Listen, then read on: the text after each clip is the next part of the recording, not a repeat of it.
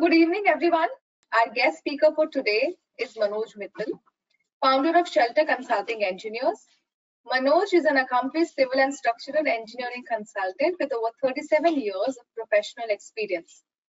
An alumnus of BITS Pilani, he has handled over 1,000 structures of varying magnitude and complexities. He's a member of several professional bodies and is also contributing to various BIS technical committees. Hello, sir. So, the first question that we have is, what is the role of rebar in the structural integrity of buildings? Okay, so we use rebar in concrete. Basically, when we say reinforced cement concrete, say RCC. So, concrete is a very good material for taking compression. It can take a lot of compressive stress. So, but it is very weak in tension. So, we need rebar, reinforcement steel bar to be placed in the concrete members so that it can take tensile stresses as well. So, the placement of the reinforcement steel bar will depend upon the location where the tension stresses will be coming on the structural element, for example column, beam, slabs and all those things. So it is needed in any practical RCC structure. You will need the rebar, and they also come in various steel grades, say Fe415, 500, 550, 600, 550D something. So basically this is yield stress, which is very important. Depending upon the requirement, we choose the desired yield strength of the steel bar. And also sometimes we also need the ductile grade. We have ductile grade also, where percentage elongation is more and is required for ductile point of view in concrete members. So reinforcement steel bar is very important to take care of tensile stresses, which will come essentially in all kinds of buildings, whether it is any kind of buildings. And how does an individual home builder ensure that his building is constructed for earthquake resistance?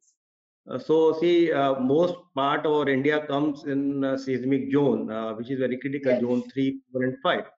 So it is very essential that we make our all buildings, including the houses, which are coming in those zones, so that they are earthquake resistant. So there cannot be anything called earthquake proof. It will always be earthquake resistant, so that your structure can resist the earthquake to a certain degree. Now, what is the degree?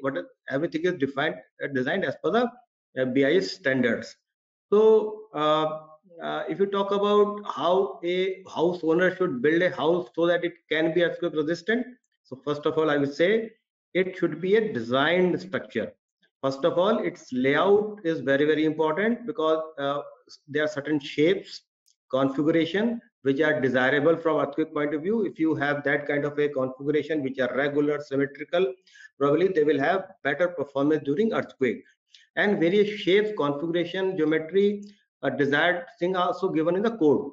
Because if you will have irregular structures or shapes which are not friendly from earthquake resistant point of view, then your structural design or structure cost will be more, and many times it will be very difficult to accommodate those kind of irregularity also. So ultimately, the configuration, geometry, shape, this is one thing which is important for any house owner to decide. And then after that, I would say that they should go for soil investigation also, because performance also depend upon the soil condition, how the foundation is being designed, and that will depend upon the soil conditions. So that is important. And then hire a structural consultant, hire a structural engineer, because he is the person who will design your building as per the BIS standards, considering the soil conditions, considering your layout, and also taking care of the various provisions given in the BIS standards. So it is basically computation kind of a thing. He will do all kinds of a calculation, and then they will come out with a drawing and detailing. So they will do all kind of strength calculation, earthquake, they will do earthquake force calculation and everything, and then they will produce the drawing. They will give you the structural detailed drawings. So ultimately, when you get the structural drawing details, follow that religiously. There will be specifications for the concrete grade, steel grade, everything will be given there, how the joints will be made, how the reinforcement should be, detailing should be done, everything will be there in the drawings.